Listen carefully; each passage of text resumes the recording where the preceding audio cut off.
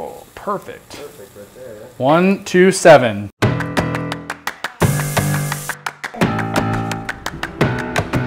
Hi, welcome to Cut of the Week. This week we're talking about top round steak. All right, so I've brought a top round steak from Gebber's Cattle.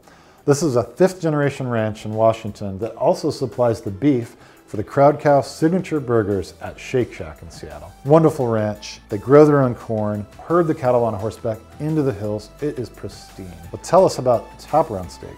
Yeah, top round is a really interesting piece of meat. It is very, very lean, but very, very flavorful, a really strong beef flavor.